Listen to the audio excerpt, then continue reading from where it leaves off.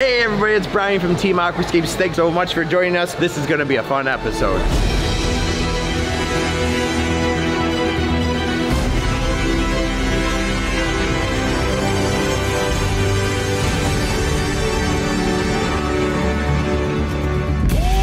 We are gonna build a pondless waterfall. The best way to learn anything is to teach it. We are rocking and rolling on this pond.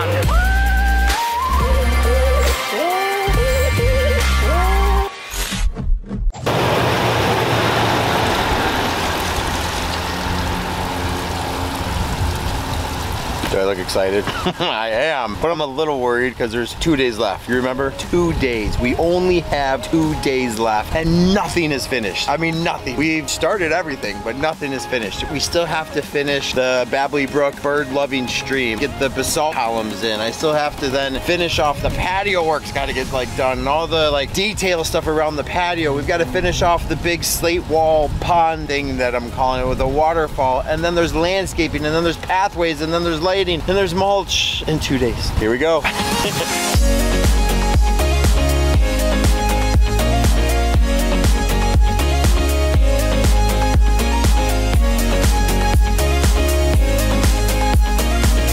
Staying so close to the original design, but in this area here where I had drawn out this curve right here, we didn't have this one, definitely had these, but I did not picture water coming over them. But because we're out here and so much of what we do is R&D, research and development, I think what I want to do is actually go ahead, add the toppers to these and get these to actually spill water over the top. It's going to be so much better looking, and if I don't like it, I can always turn the pump off, but to come back later and do it would be such a pain in the butt.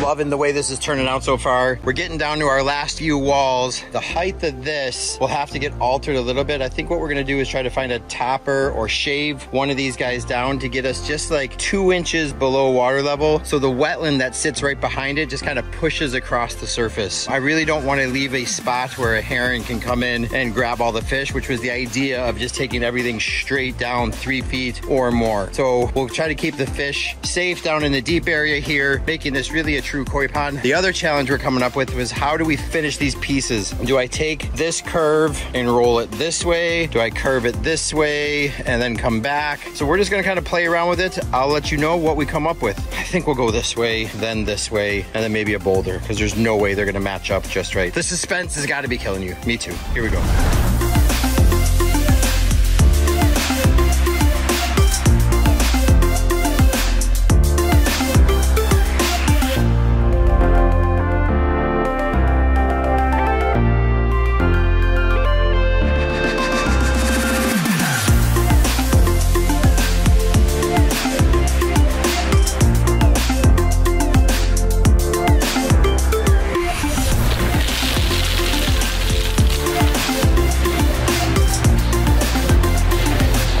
So we finished Jack's stream. I love Jack's stream. I'm so glad he pushed us to get this done. It looks incredible. It's even gonna look better when we totally finish with the mulch and the plants. We got some Japanese maples and stuff, but this is my favorite type of look. This Pennsylvania fieldstone, kind of flat rocks. Everything just kind of comes in. That water really twists and turns all over the place. After we finished Jack's stream, then we went over here. Come check this out. So this was always in the design, to do these big, tall, stacked slate walls back over here. I really wanted those just really to create privacy. When you're standing here, I didn't want you to see the patio that was beyond it. More importantly, on that patio, on the other side of those walls, I didn't want you to see stuff over here. And those of you guys that follow the channel know how much, when I talk about design, I want to create mystery. And so that creates a lot of mystery. What'll look awesome though, is when the evergreens come in front of those walls, just soften them up from this side. And then in months, weeks, I don't know, whenever we get around to it, we're actually gonna plumb those things, and from the other side it'll be this big weepy wall, which will just look incredible. Now that that's done, we're gonna come in here. We got to grade all this out. I talked to my good friend over at Wasco Nursery, Matt Zerby. He's been our go-to guy for plants for so many years. He came out here, we kind of bounced some ideas off of each other, and tomorrow evening I think we'll start planting this thing up. Right now we're currently working on this section. we had to finish this in order for us to come over here and do this, because if I dug in this big pondless reservoir over here, I would never be able to get over here and do this. So now that that's done, we came in here, we've got 12 large aqua blocks, and we're gonna do the most epic, totally amazing fountain rock display that you guys have ever seen. I'm carrying 2 basalt columns. Isn't that crazy? These are the new faux basalt columns. They're not exactly light because I'm like super strong and everything, but they are lighter than the real ones. So we're gonna mix a bunch of these artificial basalt columns with real basalt columns, and I challenge you guys to try to pick out which ones are the artificial ones and which ones are the real ones.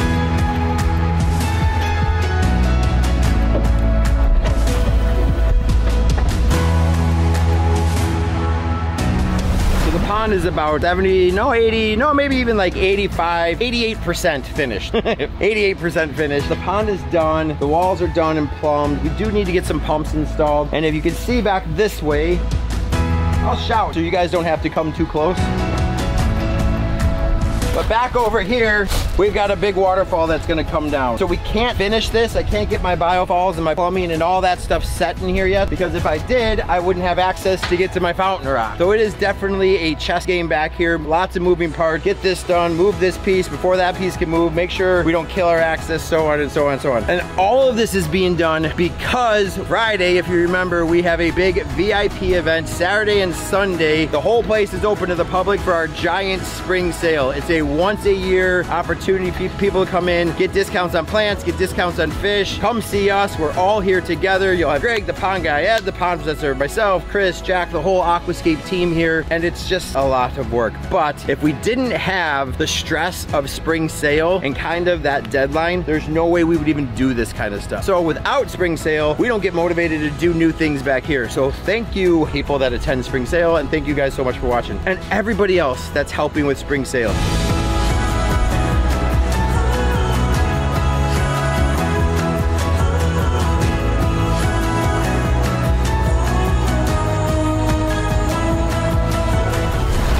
God, it's Thursday, things are happening. Like you can see part of it's running and it looks so cool. And I've got so much more to say about those stacked slate walls. I don't know when I'm gonna talk about it, but I'm gonna talk about it at some point. But Billy's getting some plumbing finished over there. We got the stacked slate walls going. We even have one of our jets down here running. We love using this lock line for this reason. You hardly see any movement now, but I can bend this effortlessly. Get that walking this way. I can put a Y on it. I can push it more that way. So we've got something that'll keep a big old hole open in the winter, which is really nice. And then most importantly, it's circulating the water in what would be a pretty dead area of this pond. So that's just great. I got my good friend Tony Bonk from A-List Construction. Is that right? Yes, sir. A-List Quality Carpentry. A-List. A-List. Just remember that. Pulled in a big favor. He came out here. I really wanted to create more privacy right here. He handmade these little lattice areas. It just is a nice backdrop rather than looking through this way. We're gonna get a bunch of flowering hydrangeas back there, which will look good. And then come check this out.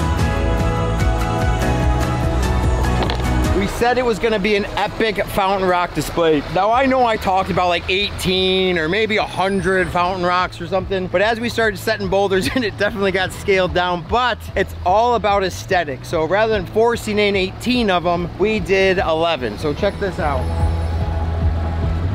This is an awesome grand entrance. If you can remember the old display, there used to be a really cool little waterfall here with some burning bushes and stuff in the back. I loved it because it was dramatic, it added some appearance, but we also wanted to show off our new fountain rock. And I think when this thing's running, it's gonna be a showstopper, especially with the fire ones on the side over here. So that's right, these actually have water and fire coming out of them. These are the artificial ones, these are the real ones. Obviously I can't have fire come out of the fake ones, but this is gonna look great. And then we're gonna get a really cool evergreen backdrop. Things are happening, but not fast enough because I think it's supposed to rain tomorrow and we need it tomorrow to finish. So guys, I gotta go, bye.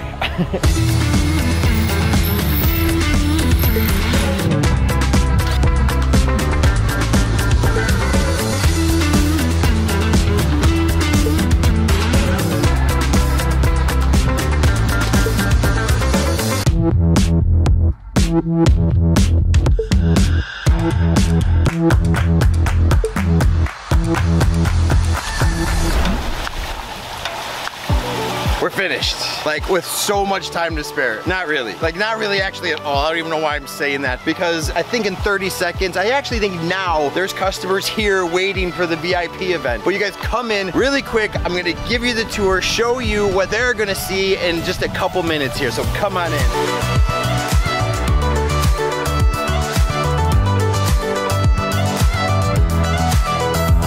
It was a ton of work. It was actually so much work, but we scheduled it like a job and it was fun. And this place needed a makeover. It was just getting tired. The landscape was getting tired. The features were old and outdated, and it was time to make a huge change. I'm super excited about it. I love it. I can't wait to see what your guys' reaction is on this. But even the entrance and the new basalt columns, those faux basalt columns, they look as real as any basalt column I've ever seen ever. They look so good. And at night, they look magical, all lit up. I love the backdrop too. One of my favorite plants of all time are weeping Alaskan cedars. Those trees are gonna get about 15 to 20, 25 feet tall, maybe. I've never seen them that big, but what a cool, eerie backdrop. Later, we're gonna get those things all lit up, and as they mature, this is just gonna turn into this very whimsical entrance. So this is the eye catcher, and as we come into here, we can't help but hear out of our left ears, what an awesome, unbelievable Babbly Brook stream. Pazinski, way to go, bud. You pushed me to do this. I really didn't think we had the time to do it, but we did it. And the whole thing looks amazing. I told Jack, I was like, we could do this if we build the whole thing out of 9 rocks. Coincidentally, it's like 9 rocks and a stump. A pretty awesome piece of driftwood. This thing, as it matures, is gonna look better and better and better. I call it my bird-loving stream, and the reason it's gonna be bird-loving is a couple spots. So one of the reasons I really wanted to create a bird-loving stream was because a couple years ago, I realized just in my own backyard, watching all the different birds come in, how soothing and relaxing watching the birds interact with the pond is. It's a lot like watching the fish in a pond. So if you don't have the space to do a big pond and you want to have the relaxation of a pond with the fish and everything else, do a pondless waterfall, because the birds that come and that are attracted to a pondless waterfall are insane. And they're kind of funny as the birds come in and compete for the food and play around with each other and get a drink and then go back over here and dart back and forth. It's really relaxing and fun. Get birds invited in your backyard. It's awesome. As we move this way, you can actually see off to my left the really cool, nice, new, clean patio over here. The new Copthorn patio that Jeff from Khmer and his guys did, and it looks stunning. It's such an inviting walkway that just pulls you over this way. This space here was intentionally designed to put a bench. I just gotta find the right bench. I don't want to put just any bench. I want something really cool, maybe something in the center with a couple big planters on either side. An area where I can really stop and look at an older feature that we had in here that Chris put in last year, and it looks so good there was no reason to take it out. So I love the spilling bowls and everything in here, and as the landscape behind it matures, then my favorite feature is just behind it. So as we come around here, we're welcome to do a whole nother vignette over here, and you guys know this, how much I love creating that mystery. And so there's always winding pathways, strategic landscapes, so you can't see what's behind something else. And if I can't do that, then I call my good buddy Tony from A-List Construction, and he builds me some quick little trellises here. And what I love about the trellises is how it really just makes this area its own little cozy, unique space to sit in. You're not focused on everything else back over there. And when I come around the corner, of course, I see our rec pond over here and all the fish that are schooling around. But again, I can't help but then hear the sound of something else to the right. Oh, what is that? It's incredible.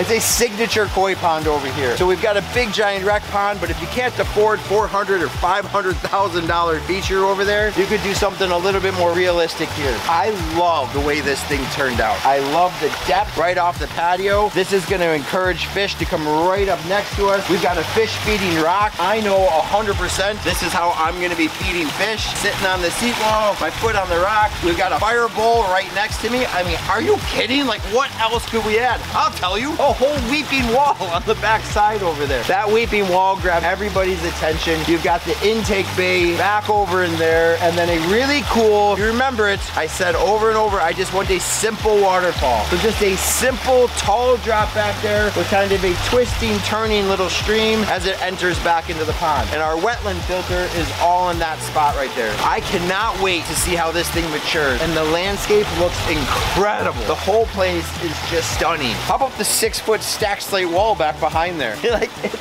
so cool. And you have no idea that eventually on the back side of that is gonna be what will be my next favorite space in the entire Aqua Garden. That thing's gonna be a big giant weeping wall into another little secret garden back in there. So it just goes on and on and on here. You guys have to make it a bucket list, no different than the pyramids or the Great Wall of China. Come to the Aqua Gardens because this place is unreal.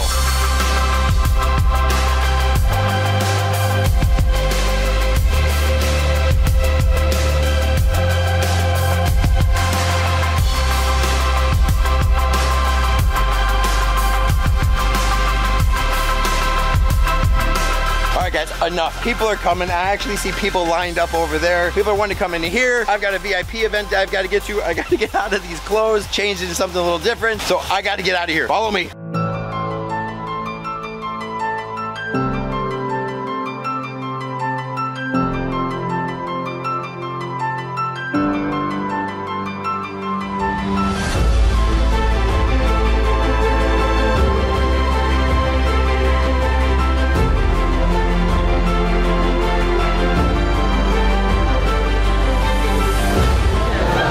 So this is spring sale. This is about what we expect on our VIP night. VIP night, for you guys that don't know what it is a special invite only. These are invites for people that we built ponds for last year, people that we're building ponds for this year. As much as we would love to invite everybody because we truly think all of our customers are VIPs, we can't host a 600, 800 event person in one spot over here. So we just do customers from last year and future customers this year. They come in, they get their fish, they get their plants, we have hors d'oeuvres, we have drinks. It's so much fun, and it's great to just kind of reconnect with our past customers. So you contractors out there that are thinking of a way to kind of drum up some extra business, do a VIP night. Either do it at your house, do it at your shop, do it at another customer's house, show off the ponds. It's just so much fun to kind of reconnect with your customers on a more personal level.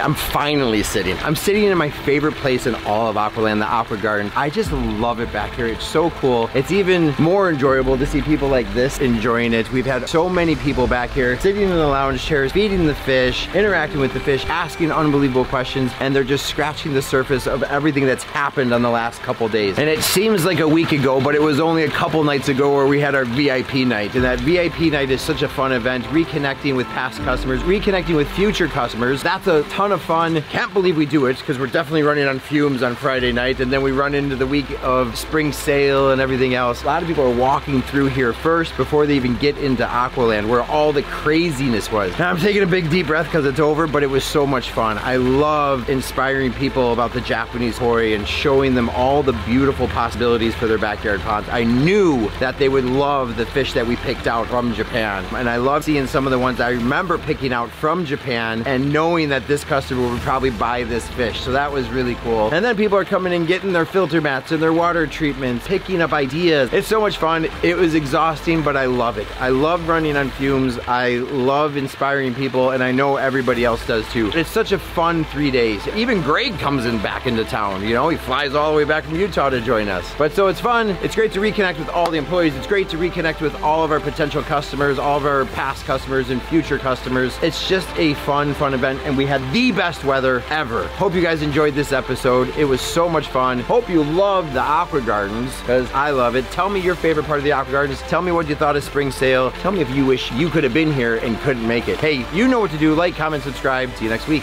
Bye.